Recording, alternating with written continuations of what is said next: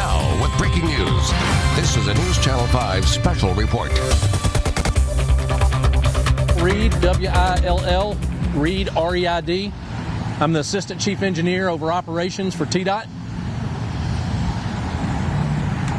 All right, first off, thanks everybody for coming out. Appreciate y'all being here. We wanted to come to you today to let you know about how some things are fixing to change and again on this corridor 440.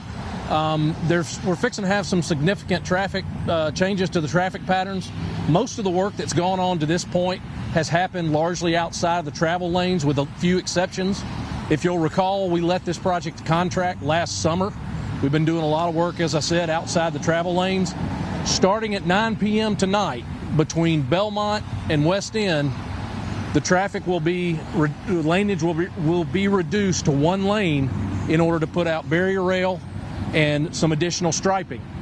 The idea there is to get barrier rail in such that we can ultimately work on the median inside.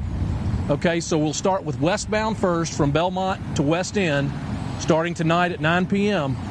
Before Monday morning, we will have that entire stretch, both eastbound and westbound, in a two-lane in each direction condition with traffic pushed to the outside.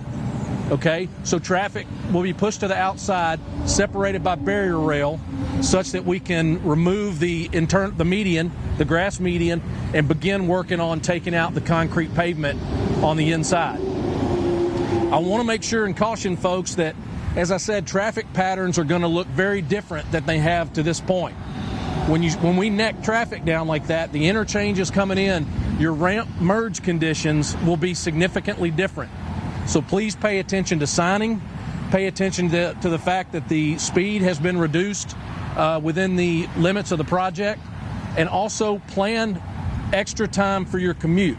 Your commute will be impacted by these changes. We want to make sure and stress that the commute will be impacted, okay? One of the other things going forward is we're going to take an aggressive approach to managing incidents on this corridor.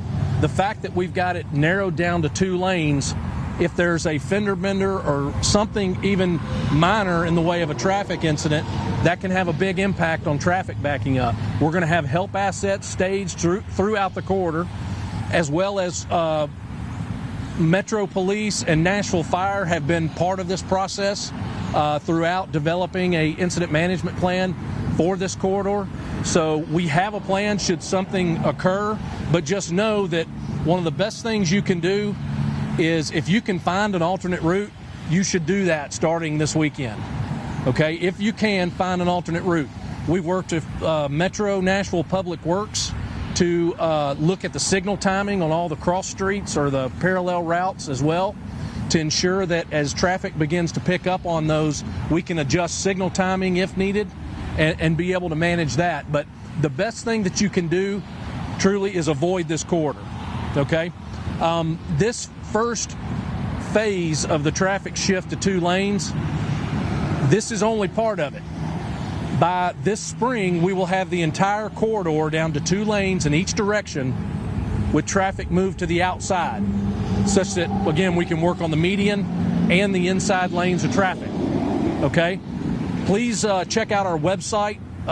It will detail the future phases of the project and when those other pieces will go to two lanes. But as I said, starting tonight, 9 o'clock, Belmont to West End, we'll go one lane in each direction until we can get the shift set up, and then we'll be two lanes by Monday morning, okay? Once that shift has happened, to kind of give you an idea of what's going to go on, crews will come in and begin to remove the median, but also remove the concrete pavement on the inside lanes. That will be noisy work, and it will be 24/7 operations, okay? So just want to let people know, again, that to start to expect that in the coming weeks.